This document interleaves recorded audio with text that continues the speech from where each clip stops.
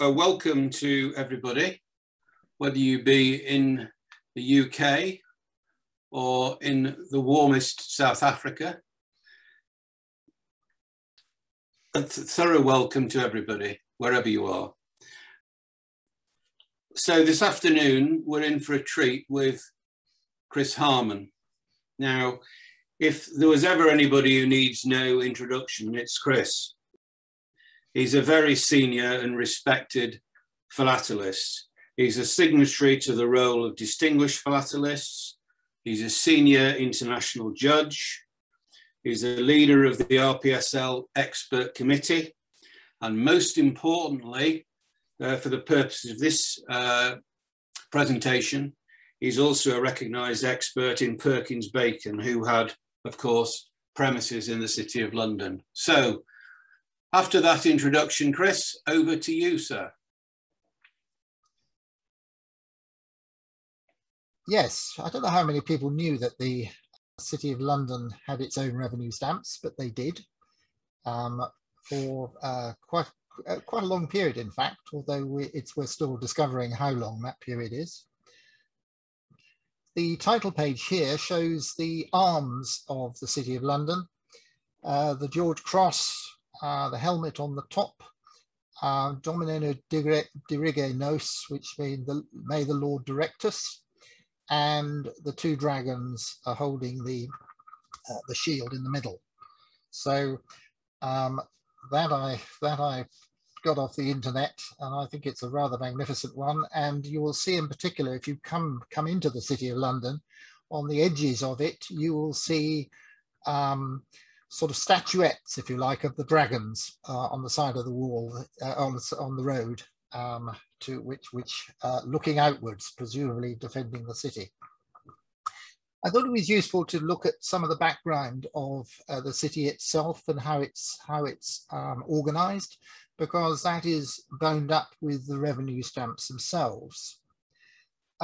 From very ancient times, it has been an organisation of various citizens and freemen, today known as the square mile. The original city was within the walls of the City of London, which predate medieval times. The stamps themselves came into being in the late 1860s, and the story, I'll pick up that one a little bit later. This is the headquarters of the City of London, the Guildhall. For those members who are going to attend the President's Dinner in February this year during London 2022, the Guildhall is where the President's Dinner is being held and where the award ceremony for London 2022 is being held. So that's a print of it going back to the early 19th century. And it is definitely still recognisable today as such. The other significant building within the Corporation of London and the organisation is the Mansion House. This is on the junction of Bank, so is literally a quarter of a mile around the corner from the Royal Philatelic Society. And it is the residence, the formal residence of the Mayor of the Lord Mayor of London. London has two mayors. It has the Mayor of London, which is the vast city that goes 30, 40 miles in circumference. And it has the Lord Mayor of the City of London. And this is the Lord Mayor of the City of London. And the building is very much similar today as you see it there, although obviously the horses are now cars. The Justice Rooms, which is where much of the action and use of these stamps, there is a Justice Room in the Guildhall. This is a new Justice Room that was built in the Mansion House. And this comes from the Illustrated London News of about 1849 on that. The city itself is made up of wards, and each ward elects an alderman, and the alderman sat in the court of the city to hear disputes and settle matters, mostly contract matters, and hence the the legalistic aspects of trade within the city. These show the various wards within the city. I have highlighted the Royal Philatelic Society, which is in the Candlewick ward, which so that's indicated there. This goes basically on the right, on the east side, you get the Tower of London, and on the west side, Farringdon Without basically goes up to the law courts at the far end of Fleet Street. You'll see the wall itself is really this bit here, and therefore you get things like Aldersgate, Cripplegate, Aldgate, which are always the old gates of the walled city itself. And you get within there your things like Bishopsgate Without and Bishopsgate Within, or Bishopsgate Within was within the wall, Bishopsgate Without is outside the wall. I thought it might be interesting just to see the map of what was actually destroyed in 1666. The fire started very close to where the Royal Philatelic Society now lives. The monument is still there, and there's a underground station at Monument. And so that shows the starting point of that.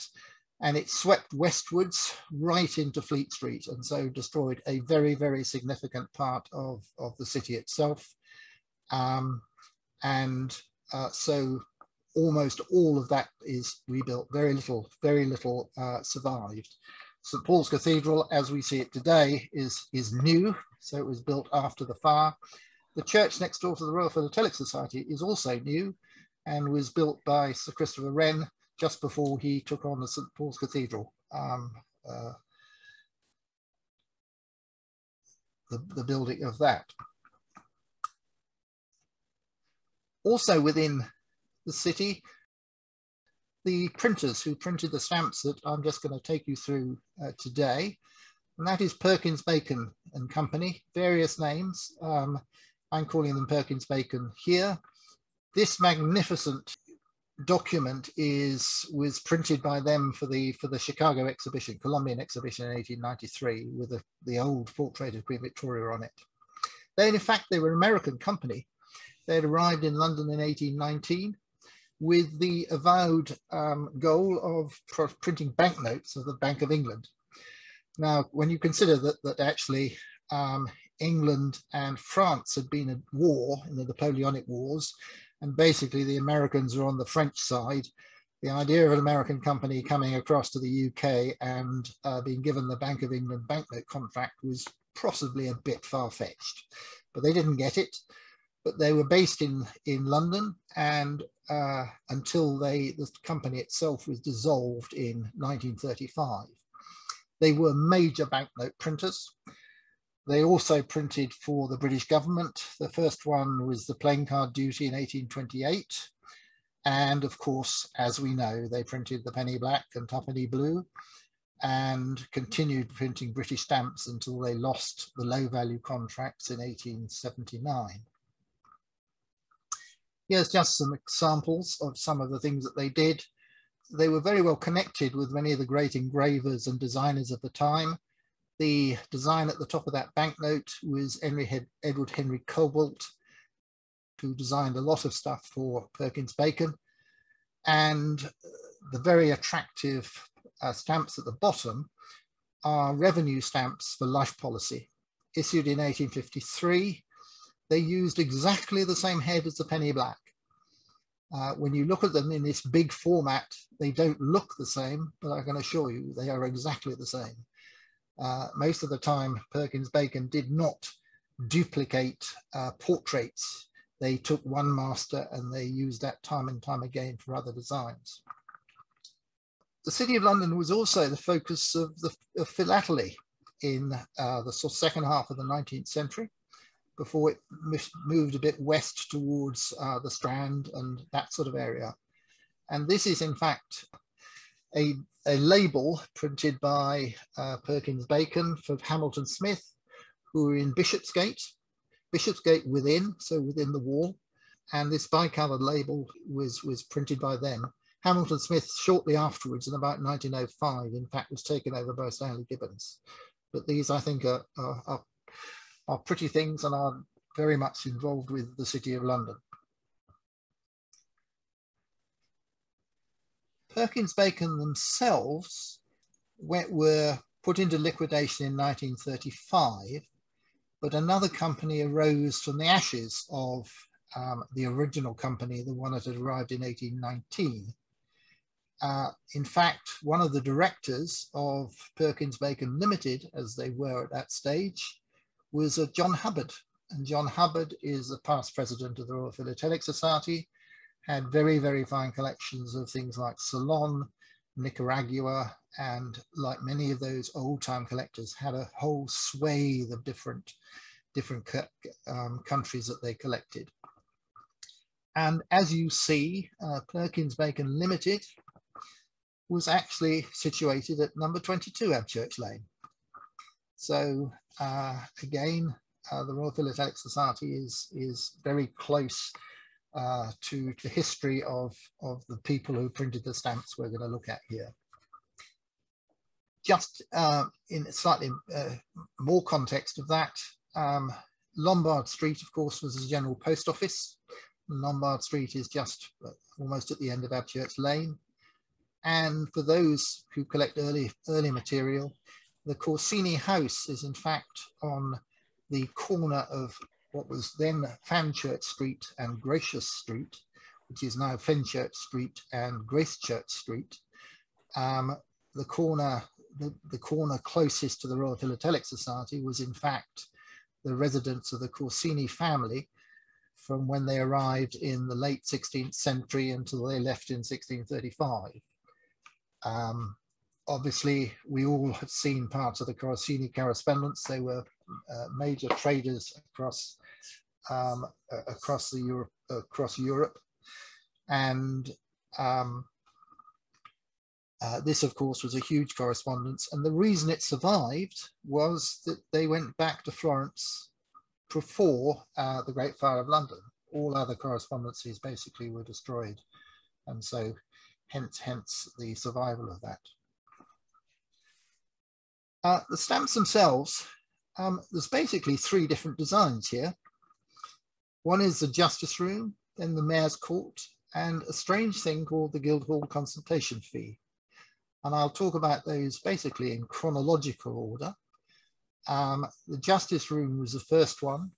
It came in 1871. A bit later was the Mayor's Court, and for a very small period in the 1890s, this strange Guildhall consultation fee came into being. These were printed by Perkins Bacon, and one of the interesting things is that I mentioned that the Queen's head tended to be recycled. So they had one master die, and they took roller impressions and put the head into various other designs. They did exactly the same with those background designs. And this rather magnificent document here, which is about 1 foot square,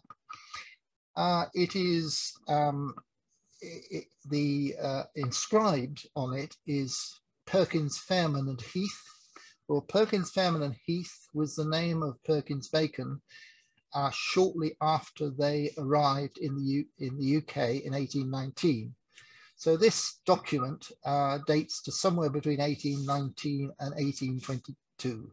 So it is a very, very early document, but they were still some 50 years later using these designs where they would take a roller impression from this master and put together the design for various stamps. This one you can trace several for, I don't have to tell Mike Roberts that actually the one here, number 16, here is in fact the surround for the Pacific Steam Navigation Company. There's various other ones. There's a Bahamas background, there's a Grenada background, and various other ones there. So this is a super document. Obviously known as the 110 plate, as you would expect from when you look at it there. The two backgrounds that come into being for the City of London revenue stamps are number 11 in the middle there, and number 23, the one with the 1 in it, which we used for 2 of the stamps there. The Royal Philatelic Society has the printer's archives of Perkins Bacon, and therefore we know a lot about the making of plates, the engraving of dies, etc. And these 3 stamps are clearly identified as in terms of the drawing of the design, the engraving and the finishing and the making of the plates. And so you get the early work in 1869 on the Justice Room, the final plate being finished on the 6th of October 1871, the Mayor's Court in the summer of 1880, and the Guildhall consultation fee in 1891, probably coming into use in 1892. This here is a die proof of the Justice Room and shows the background that was on the 110 plate on that. One of the problems with the City of London stamps is that they've never really been studied in terms of being able to be allocated particularly accurately in terms of date and when design changes happened. There is a pretty wide agreement on what actually exists, but not of the other detail that goes with it. The previous slide with the making of the plates is something that we didn't know until reasonably recently. But this particular one, one of the problems is there's very few dated examples. Occasionally the Justice Room has a dated obliteration, but to my knowledge, no Guildhall consultation fee or Mayor's Court has ever been found with a date across it, unless of course it's on an original document, which there are a number around, but they're not that common on that. And one of the things that I've been studying is whether you can actually, by looking at other parts of other stamps, as to whether you can come to conclusions with some of the dating of these particular stamps. And I think I've come to some pretty solid conclusions on that. And to illustrate that, what I've got here are the red Justice Room stamps, which never have a value attached to them. Not quite sure what they were there for, but I suspect if you look at revenue documents, you will often get a duplicate of a document where the original document will have paid the duty and therefore is stamped with the duty, typically on a blue escutcheon on the document itself, and a duplicate would have the same duties struck on a pink background escutcheon, and therefore proving that the duty had been paid but not charged additional duty because the colour would indicate that it was not dutiable. And I suspect that this is probably where these particular stamps are used, but that is speculation, but I think reasonably solid. One of the reasons I show these is because of the perforations, and it is the perforations that I've used, I think, to identify with pretty solid foundations the order of use of some of these. As you can see, one of them is dated. One of them is frustratingly only partially dated. But if you look at those 5 stamps, right, the perforations you can relate back to the work that Perkins Bacon did on the British Empire stamps. There is a fantastic book, which is the original master book on Grenada, but it includes a section on the perforators used by Perkins Bacon. Sir Edward Denny Bacon had access to the perforating and printing records of Perkins Bacon at the turn of the 19th, 20th century. He had direct conversations with Miss Stewart, who was the lady in charge of the perforating from 1860, when they started doing their own perforating, right up to the end of the 19th century. And she kept a record book of everything that she did. Regrettably, that record book has gone missing. It was actually owned personally by Sir Edward Denny Bacon, and I had assumed it had been seen since then. Certainly talking to Ronald Butler, I assumed he had seen it, but he may not have seen it. but certainly we cannot find it, and it is not part of the Perkins-Bacon archives. So unless Nicola can tell me otherwise, I fear this is lost or at least mislaid in a fairly serious fashion. But what Sir Edward Denny Bacon did was to look at the various perforators, and the original machine that they bought in 1860 was refurbished in 1872, and it's recognizable across most of the British Empire stamps, and it gives a gauge of about 15, and which meshes in very well with an 1872 date for the first Justice Room stamps per 15. That same machine was refurbished in 1880, and for at least 10 years had a gauge of 11.5. So that fits in pretty well with the attributing the perf 11.5s that you find on these to about 1880 onwards. We know it was still in existence in 1890 because it was used for demonstrations at the London Philatelic Exhibition. There was a mysterious perforation used for the stamps of Grenada in 1882. No, it wasn't a Perkins-Bacon machine. It was probably outsourced by them, or possibly outsourced by them, and had a gauge of about 14.25. It was only used for Grenada, nothing else, until I discovered actually it fits exactly.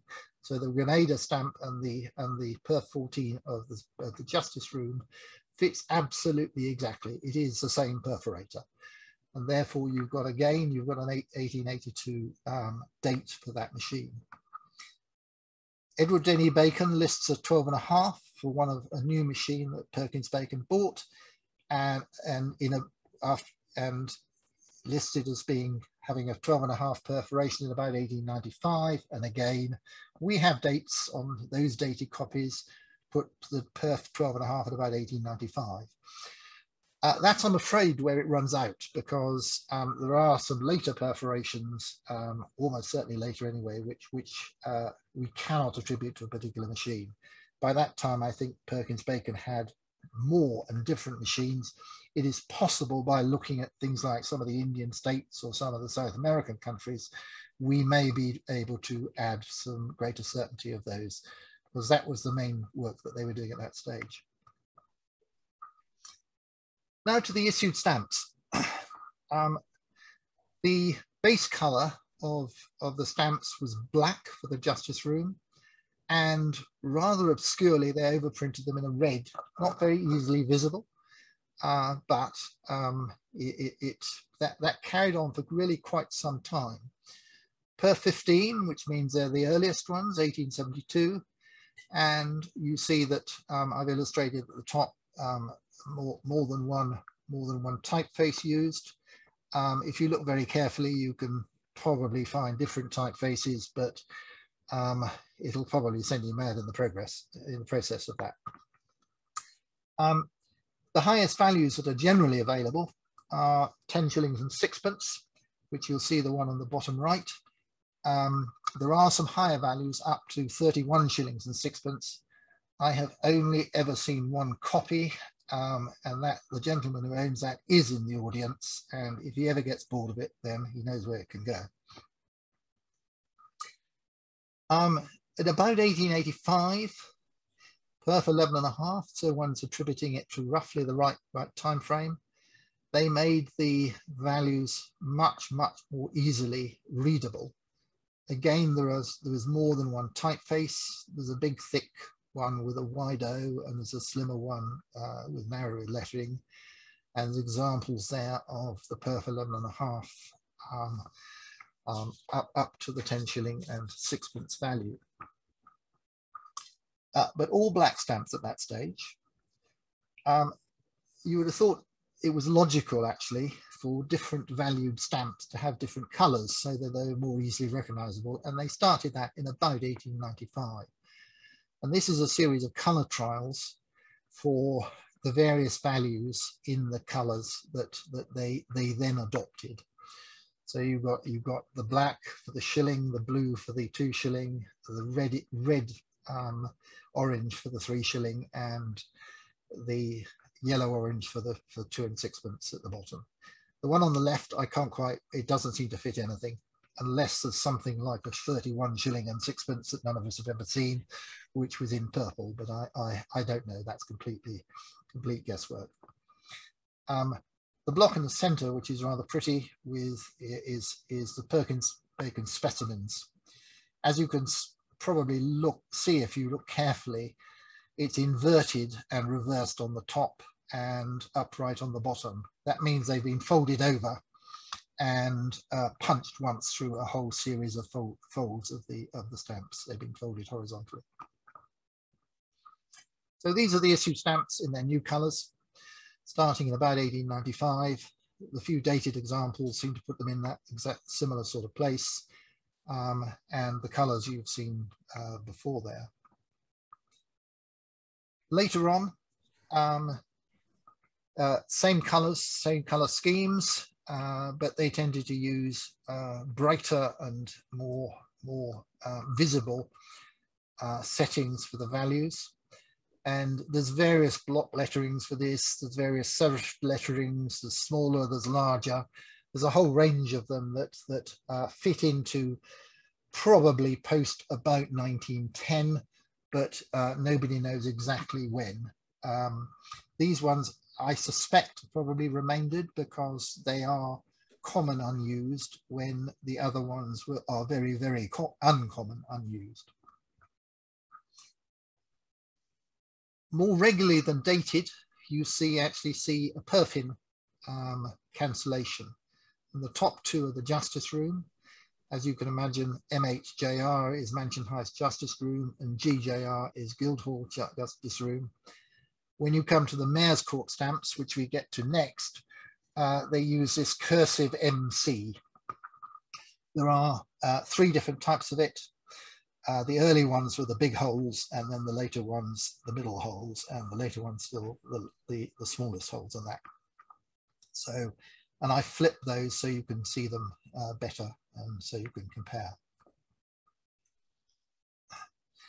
So here's the Mayor's Court, completely different shape stamp, much squarer than the Justice Room.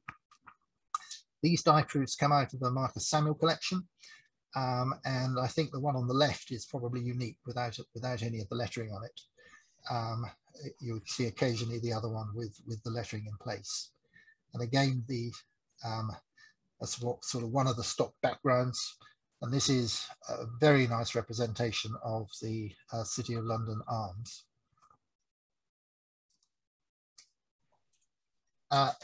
Plate proofs on the left, so imperforate of the basic stamp without any value attached to it.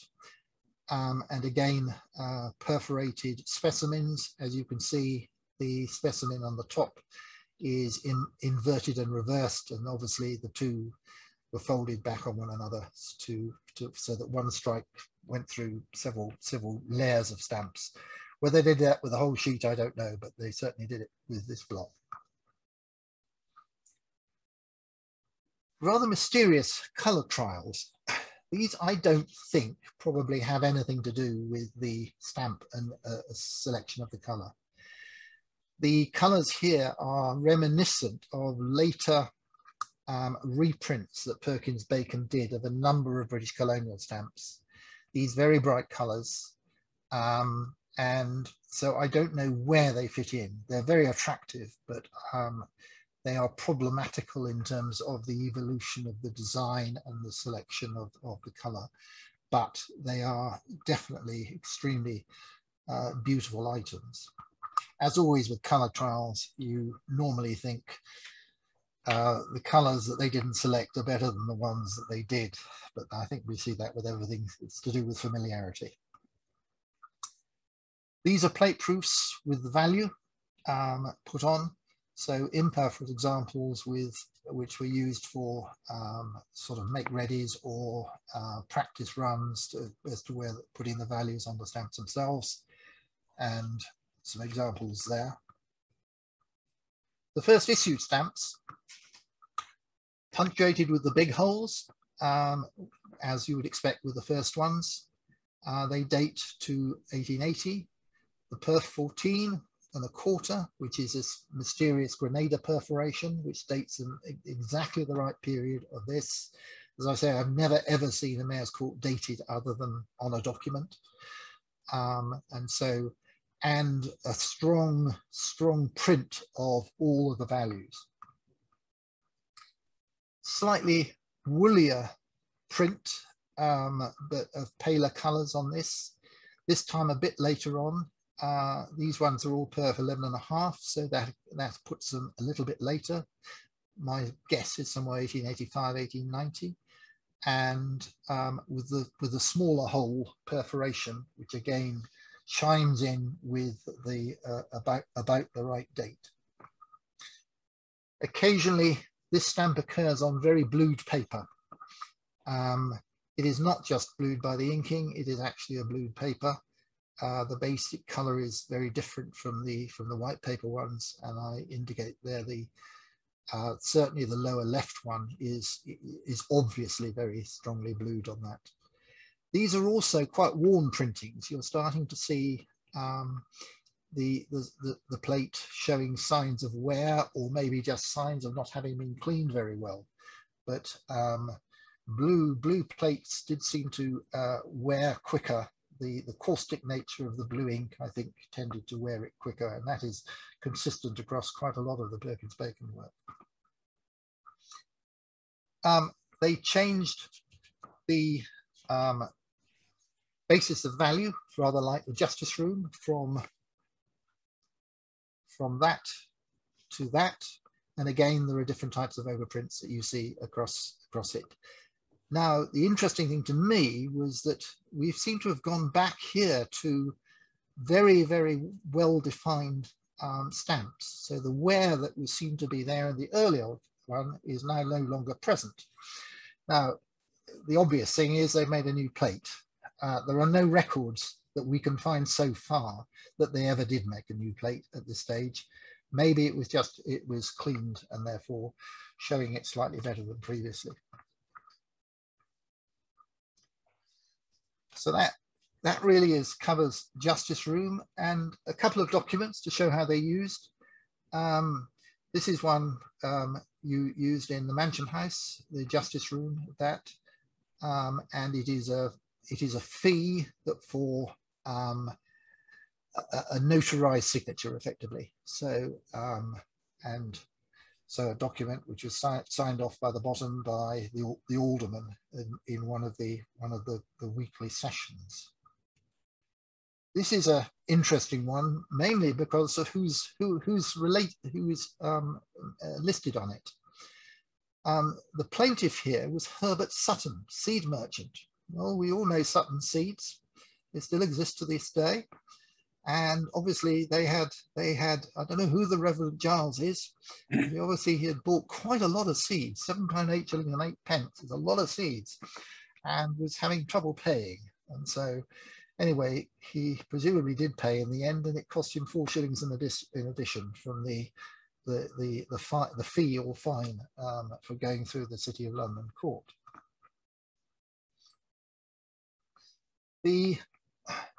And mentioned this rather mysterious thing, the Guildhall consultation fee, which is if you were with your lawyer and you were going in front of one of the courts, you could hire a room to consult with your lawyer ahead of attending the court itself. For a very short period, probably about a year or not much more, a stamp was used to prove that you had paid the fee. The fee was 2 shillings and 6 pence. So the Guildhall consultation fee is you and your lawyer in a side room doing some work and planning what you were going to say to the court. And it costs you 2 and 6 pence to have that private room. The background here is the number 11 on the large 110 sheet, and the die proof on the right I think is particularly nice because it's an early version of the die proof where it's still got the marks left and right to show the middle of the design itself. This, I think, is a most spectacular stamp. It is one of my favorites, and very, very pleased to have got these die proofs. Again, they were the Marcus Samuel collection, and are not often seen at all. What was discovered relatively recently was complete sheets of one of the colour trials, the orangey one, and another partial sheet, much of it damaged, of the one in purple as well. And they came up at auction in London, and I bought the sheets and broke them up. Those are from the only one sheet and the only partial sheet in existence. Specimen overprints. Again, this large block is quite unusual, but showing again they had been folded over. They don't match exactly like the previous ones did, so obviously these ones weren't folded back on themselves, but it is a typical Perkins Bacon perfume overprint or perfume specimen. Probably the rarest single item in this display is this rather what's the right word, sort of unspectacular document. It is the usage of the Guildhall consultation fee. I am aware of one other in the collection, and it does show that this is the receipt document saying I have paid my 2 and 6pence, and yes, I've got my private room. And that came to me, funny enough, somebody was at Stampex, bought it on the basis that I might like it. I think they paid nothing for it. I had to pay a bit more, and was very, very happy to do so. But that's probably, I'd say, certainly one of 2 in existence, I think. Colour trials of the Guildhall consultation fee, beautiful trials. Strangely, they're on watermark paper, watermark multiple rosettes. So if you're a collector of Papua, Sarawak, etc., then you'll know the multiple rosette watermark extremely well. No stamps, to my knowledge, were ever printed on this watermark paper by Perkins Bacon. They were de la Rue on the whole. But anyway, Perkins Bacon did use some of that paper for these bright coloured colour trials, almost certainly done after the stamp had been withdrawn, probably about 1900, which is the time when they started doing some of these reprint samples of that. And I think these probably fit in with that. Probably done with the die, not with the plate. They're all cut. Whilst they're perforated, they're cut square as well. So I suspect they may have come from a sort of printer's sample sheet or something like that. But very pretty, and ex the Marcus Samuel collection. These we do know about. These are prints done for presentation purposes. The one on the left is a presentation booklet done by Perkins Bacon, and shows the Mayor's Court in green on highly glazed paper. And ditto, the one on the right was John Dickinson, the paper makers, one of the presentation books that Perkins Bacon made up for them. Behind the screening of this, in fact, these I think are probably blocks of about 12 hidden by the screen. They were much bigger than you're seeing here. Last 2 items, really to do with looking at when these stamps were used. It's still somewhat controversial as to when they were last used, but here is an example dated 1907 of a complaint from on the Mayor's Court saying basically these stamps don't stick, and with a pencil reply from Perkins Bacon and the final reply there. So definitely these stamps were still being used and complained about in 1907. So can't go much later than that, but they were definitely there. The Justice Room, which most people say probably stopped using stamps in about 1920. Now, this is a complete plate-proof sheet. On the reverse, it actually says final sheet, 6/10/33, so 6th of October 1933. So undoubtedly, these stamps were still being printed in October 1933. And if you look at the single on the right, frustratingly, it hasn't got the complete date, but it has got 1903, so 1930 something. And it is the small type you find in these later stamps. And therefore, undoubtedly, these Justice Room stamps were used well into the 1930s. So that gives some indication of the sort of range of dates which people have still been struggling with. And that concludes. Thank you. Well, thank you, Chris. Michael, back to you, Mike Robert. Well, I thought the first thing we were going to have would be questions, Mark, before I concluded. I think we will. And the good news is we have a few. And the first one actually comes from Mike Roberts himself, who asks, does the amount of 10 shillings and sixpence, or indeed any other amount, represent a fee for something specific? The answer is yes, it does. And somewhere in the archives are the schedules of rating. We have a certain amount of them. They seem to have altered over the years, and mostly one's cross-checking documents, yes. So in theory, we should be able to do it. In practice, it's probably hidden in the Guildhall somewhere. Because 10 and sixpence is a lot of money then, isn't it? 10 and sixpence is a lot of money. 31 shillings and sixpence is even more. Mm. Yeah. Okay, thank you very much. Moving on to the next question, which comes to you from Malcolm Gascoigne. He asked, did Perkins Bacon print all the duty aces, yes, so like the ace of spades, for the 1 shilling fee paid? Sorry, for the one, sorry, I misread the question. I'll read it again, sorry. Print all the duty aces for the 1 shilling fee period. I beg your pardon, I misread it. I think the answer is yes.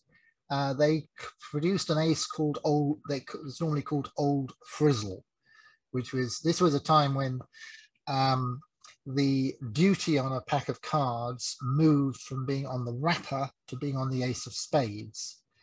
And it was 1 shilling. That went on until 1862, until it went back on the wrapper at 1862. Certainly Perkins Bacon did a lot of them. I'm not sure they did all of them. I have the book here and I cannot from memory do that, but they certainly did quite a wide range of them, including ones inscribed for other printers. So they printed it. They were authorized by the revenue to print the ace of spades for other printers. And in a way, I suppose that's logical, because they themselves, I don't think, printed playing cards at all. And if De La Rue was doing playing cards, would you actually give De La Rue permission to print the duty on playing cards and print the playing cards themselves? It's sort of maybe too much in one place. Thank you. Super. Thank you. Frank Walton asks, are there any records that indicate the number of stamps printed? I think Frank can answer that one as well as I can. We hope that there might well be, but we haven't found that bit of the Perkins Bacon archives yet. Certainly on postage stamps, that is the case. I don't see any reason why they shouldn't be there, but whether the records exist, we certainly haven't found them yet. So one of the things Frank and I think are going to be digging around to try and find an answer to. Okay, thank you. And Derek Lambert has a query regarding the document that you referred to. He asked whether it had been notarized because he couldn't see the seal. If it was, he says it's likely to be by a scrivener notary. The answer is, I think I was slightly sloppy in my language in terms of notarized. I know exactly that. We see these little, mostly young Jewish men who go around notarizing documents around the city, and they turn up with all their equipment, etc., which is absolutely fascinating. I think this was a confirmation of a signature. I don't think it was actually probably notarized, so I think I was a bit sloppy on the language. Thank you. Frank is now asking another question. The Guildhall colour trials that are on the rosette paper, he asks, could these have been printed by De La Rue using the Perkins-Bacon plates? He says this may complement the theory regarding the Irish revenues being printed by De La Rue in the later years. I think now this theory, which is I share with Frank regarding some of the Irish revenues in particular, I think the answer is it's unlikely, because this was, if you like, a private agreement between the City of London and Perkins-Bacon, who were, you know, lived very close to one another. I think it's pretty unlikely. And actually, when you look at them, the coloration is more like the reprinted proofs and printer sample sheets done by Perkins-Bacon. For instance, I have got one of the printer's sample sheets on this rosette paper in a comparable colour to this, which has the Ceylon Foreign Bill, the Tasmania, Van Diemen's Land, penny, etc. on it. So I think these all relate to Perkins-Bacon and not De La Rue. Thank you. A couple of members are contributing some information here, Chris, which is relevant. Richard Moss has pointed out that 10 shillings and sixpence is half a guinea, whereas 31 shillings and sixpence is a guinea and a half. And he's missing the 21 shilling in the middle, yes. Indeed, which would be a guinea. Yeah, that's so right. Half one and one and a half, quite absolutely collected. Yeah. Yep. Ian Matheson. I would say English guineas, not Irish guineas, of course. Okay, yep, important clarification. Right.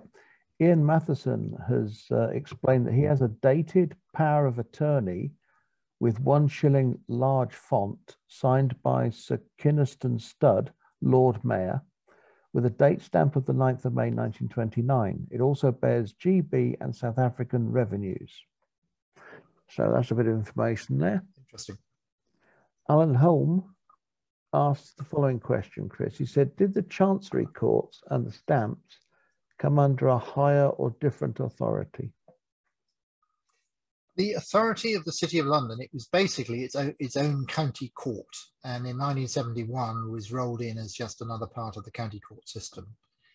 So it was completely separate from the central courts like the Chancery Court, etc. So this goes back to ancient times when the City of London basically had control of its own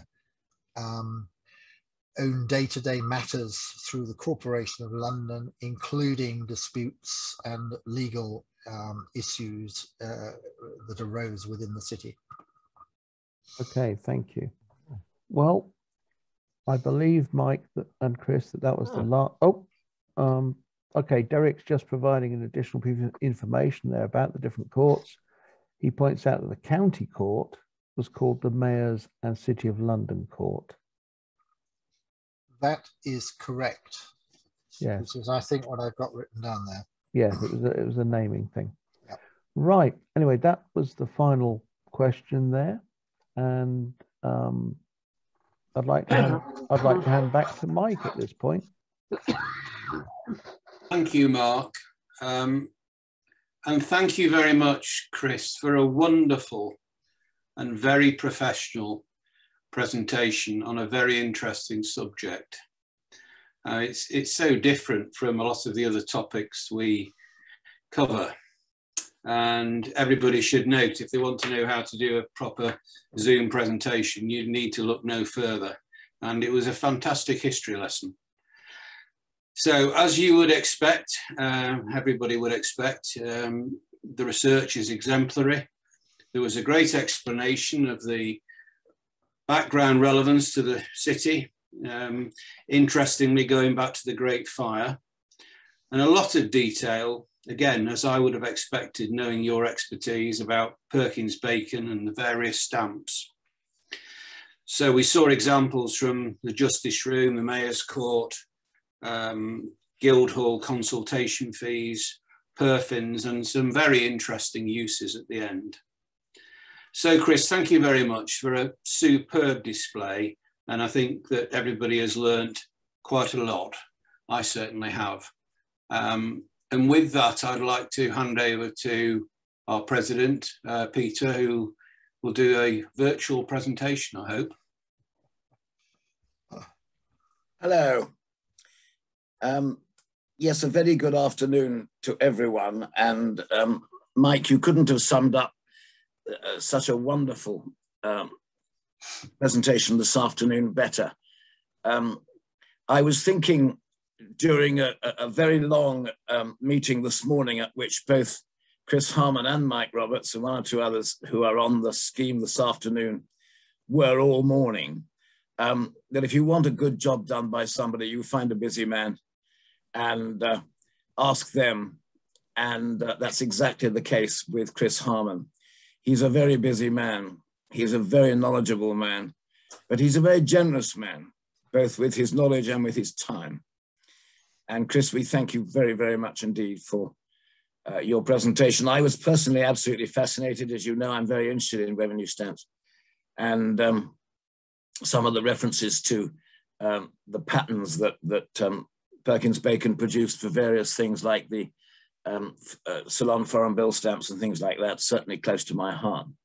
So thank you very much indeed. It was very kind of you also to spend time illustrating how the new royal building at 15 Abchurch Lane is absolutely and totally in the middle of everything you've been speaking about today. And I'm sure that anyone online who hasn't been there needs to go.